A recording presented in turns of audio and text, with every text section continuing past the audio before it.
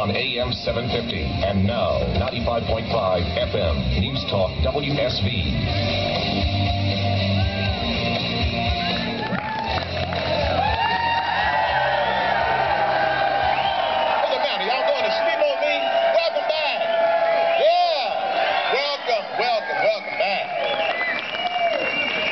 You know, 4 more days. 4 more days for you and I to make a statement. To make a statement that we're still in charge of this country. That we got 4 more days. Now, those that have not already voted, I don't have to say, make sure you vote. Because if you do not vote, and vote in an informed manner, you're part of the problem, not part of the solution. It's just that simple. And I know that the liberals and the media try to confuse you and try to confuse people to try to discourage them from voting. It boils down to 5 simple words that my colleague Neil Boyce used earlier this week, and I have been quoting him. The choice is simple. You're voting for more government or less government. It's just that simple. That's what we're voting for. More taxes or less taxes. That's what we're voting for. Less individual liberties or more individual liberties. That's what this election is all about. That's what this election is all about. So in 4 more days, we're going to send a message. And you know, it amazes me how, as I said, there are more commercials, ads, and stories in the media about trying to discourage people, trying to get people to stay home. No, we got to get out. We got to get out and vote so we can be a part of the solution and not part of the problem.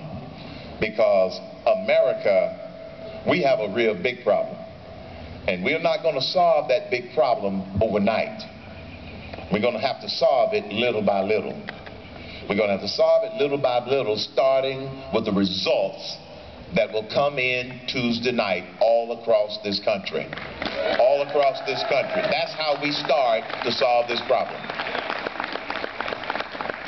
And just so you know, I, along with Scott Slade, will be doing the anchoring for the election results on Tuesday night. So Scott Slade's going to start it off, and I'm going to take over at 8 o'clock. We're going to go all the way up to 11 because we want to make sure that the results are in, because there are going to be some tight races from across this country, and you'll be able to hear all of the latest results right here on AM 750 and now 95.5 FM. So Tuesday night, that's where you want to tune in. We're also going to have some analysis by Jamie Dupree. Bill Crane is going to be there. And we're going to be giving you the results as they come in from across the country, talking about the implications of those results. So you will be up to date. Because remember, our objective is to wake up on November the 3rd with a smile on our face. That is our objective. With a smile on our face. And remember, it doesn't end on November 3rd. We go into phase 2 of taking back our government. That's what happens on November 3rd. We go into phase 2. It's called keeping their feet to the fire. That's what this is all about. And that's what we're going to do. Now, don't forget, coming up at 8 o'clock, we're going to do rapid fire. So at the 8 o'clock break, we're going to form a line right here. Shaney B is going to be there with the microphone so we can take your questions. And we can do live rapid fire like we do every night on the radio. And you all are part of the radio show tonight right here in downtown Duluth. Oh, yeah. And I know that some people are calling this Halloween weekend. No, I call it Get Out the Vote weekend. This is Get Out the Vote weekend as far as I'm concerned, because you're here to show your support and to show that you have either voted or you're going to vote, and to send a message. Because this is what the liberals and the people in Washington, D.C. who consider themselves the political elite, they just can't quite comprehend yet. You are making a statement. The people that are here tonight, as well as the others. And tomorrow, I leave to go to Florida to do 2 Tea Party events. I'm going to do 2 Tea Party events in Michigan on Sunday. I'm going to do 3 Tea Party events in Wisconsin on Monday. I'm going to do 1 in New Hampshire on Tuesday. Why? To make sure that people stay informed and inspired. That's why I'm glad that you came out tonight to help kick off this whirlwind weekend tour. To make, he said, raise Cain. I raised 2 little Cains. One of them's 38 and one of them's 32. Now I got 3 little Cains. You know, 11-year-old Cain and a 6-year-old Cain and a 1-year-old Cain. They're called Grand Cains. That's what this is all about. Because as I tell people all the time, this isn't about us. We're going to be fine. This is about our children and our grandchildren. That's what this is about. Because just like your parents, my parents wanted to give us a little bit better start in life, we want to give our kids and our grandkids a little bit better start in life. But it begins with giving them the greatest country in the world that's still the greatest country in the world, and that's how some of us want to keep it. So that's what it's all about. That's what it is all about. And so you've been working tirelessly, we've been working tirelessly, and the reason we've been doing it is because we do not want the United States of America to become the United States of Europe. Not on our watch. That ain't gonna happen. That's simply not going to happen. And remember what Thomas Jefferson said. Is that what he said?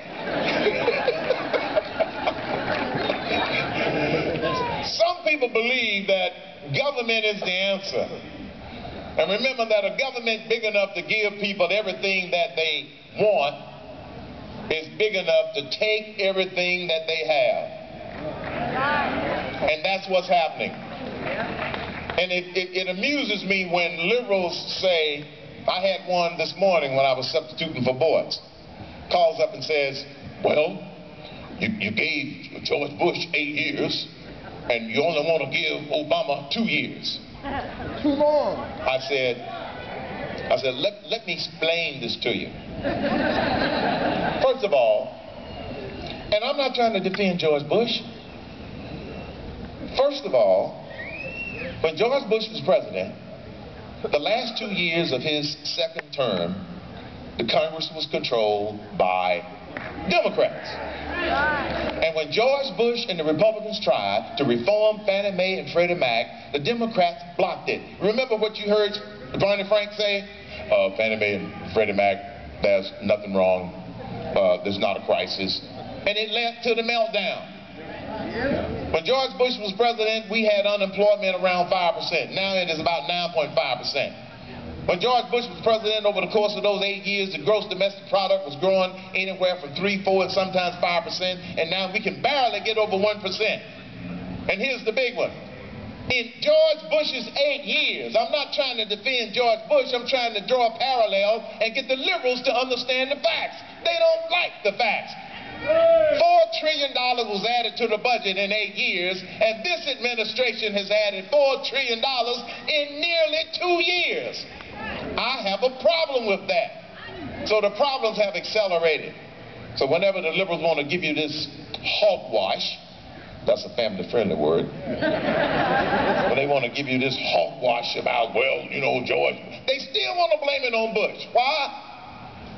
Because they can't handle the truth, and the only thing that they have left is blaming on Bush and name calling. And I have been called so many names, folks, that I have a list. You've heard me say this. I'm going to share my list with you. I'm going to have Shane B put it up at some point. The reason I haven't put it on the Herman Cain Show webpage is because it keeps growing. It keeps getting longer. So that list is going to continue to get long. So what I might do is after Tuesday, when we can wake up on the morning of November 3rd and realize that the people have spoken, then I might post my list of all of the names that I have been called. And I got to tell you, there are some doozies. There are some doozies. And the one that I liked the most was when this guy called me shameless.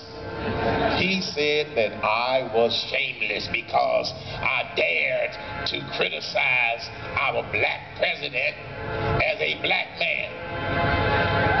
There goes that liberal train again. They can't handle the truth, so they try to drown